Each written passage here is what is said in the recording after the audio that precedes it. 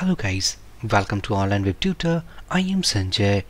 We are learning Laravel 8 framework tutorial. This is our part number 27. Inside this video, we are going to use factory to seed data. Basically, this is the continuation of last two videos. And also guys, if you are looking up the blog articles of PHP 4, Coordinator 4, MySQL, Node.js, WordPress, then you must visit this blogging website. If I back to browser, this is the blogging website where we have several different categories. Inside each category, you will get several interesting blog articles. If I scroll to home page, now we should see a section called Latest Blog Post, which displaying the recently posted blog articles. These topics are very interesting to learn. Back to the topic. In the last two videos, we had seen the concept of seeder and how we can use the figure library to seed dummy data. Now inside this video, we are going to use the concept of factory. In the last video, we had seen that this is the code we had written, and here we have used the figure library. So by the help of figure library, each time we have generated the dynamic static value, means dynamic test data. But let's say that we want number of rows equal to 10, or let's say number of rows equal to 100. So for that, either we can use the for loop inside this run method, or we have the best option to use factory for that. So first of all, we need to create a factory file. So if I back to terminal and press here called PHP Artisan, pressing enter, wait for the command list, and inside this make command list, we will see that we have a make factory command. This command will create a new model factory class file. So if I type here, let's say PHP Artisan help, let's say make factory. Now if I press enter, now we can see that we need to pass the name of the class, and also inside these options we have, let's say, -m, which stands for model, and we need to pass the name of the model.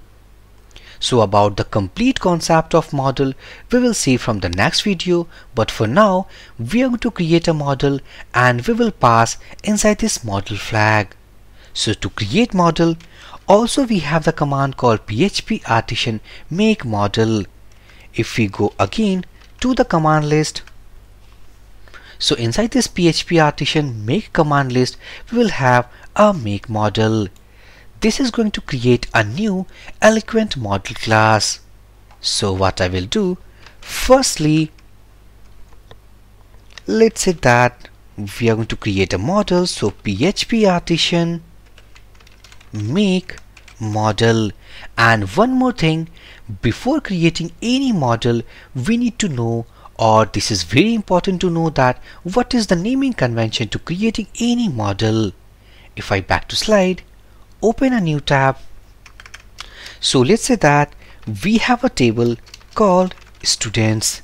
So this is plural. But when we want to create the model respective with this table, so model should be something called student only. If I put a comma here, so this is something like this.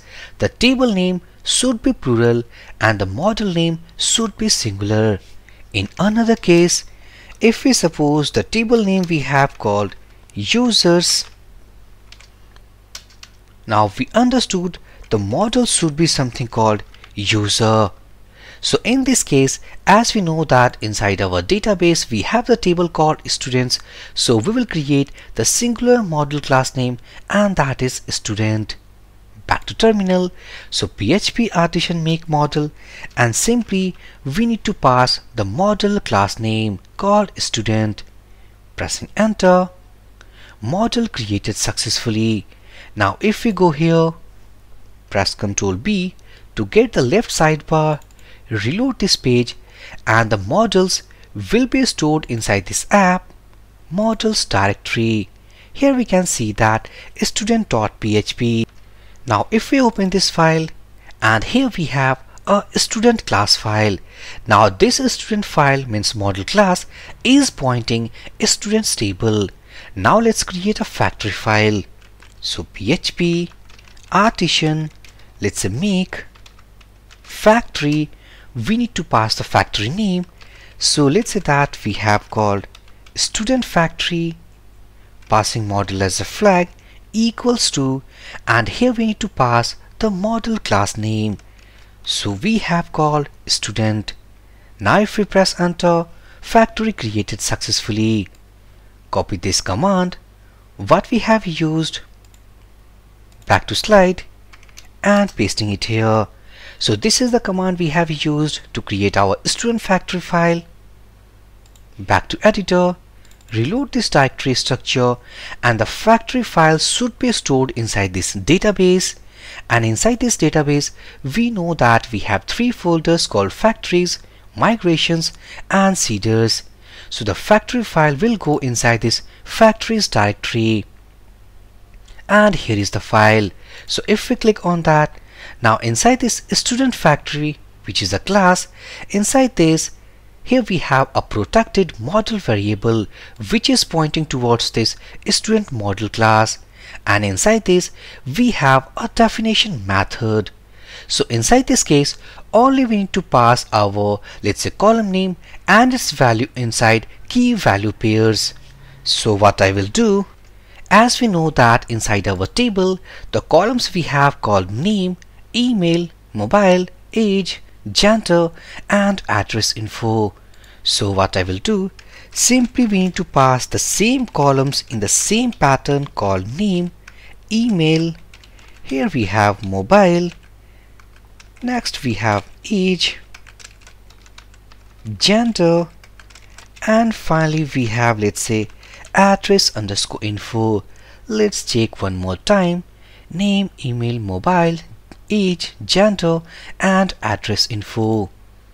Now inside this case, we are going to again use the figure library. So inside this case, as we know from the last video, that is the figure library by default is integrated inside this Laravel 8 setup. We don't need to actually install by the help of composer command. So we can access here inside this factory called this figure, and as we know that we have a name method to generate, and in the last video inside this seeder we have created a manual instance of this figure library, but this time we are using factory. So inside this factory the class has loaded itself its package called factory, and here inside this we can actually access the figure library by the help of this instance. Now for email, as we know that we have called this figure, and here we have called save email. Next we have the mobile number, so let's say this figure, and keep in mind we have the phone number. In the last video the same property we have used. Now for the age, we need to actually use the numbers between, so let's say this figure, here we have, let's say, numbers between. We need to pass the minimum and the maximum value. So minimum value I will pass 25, and let's say maximum value is supposed to be 45. For the gender, let's say that this figure, here we have called random element, and inside this we need to pass an array, and inside this array the available options of gender we have called male, female, and others. Inside this address info we will use the address property, so this figure, and let's say address. All we have done, we have completed the architecture, or let's say the total definition of student factory. Now we need to dump inside our database seeder.php file. So go here. Now this time we are not going to run any seeder file. Instead we are going to run our factory supposed file what we have created. So the next step, what we have to do, go to this seeder file, means main seeder file, and uncomment this line. By default, when we install our Laravel 8 setup, then this is the command by default actually written inside this run method, because this is by default file what we got inside this seeders folder, and this is the default line we have written here.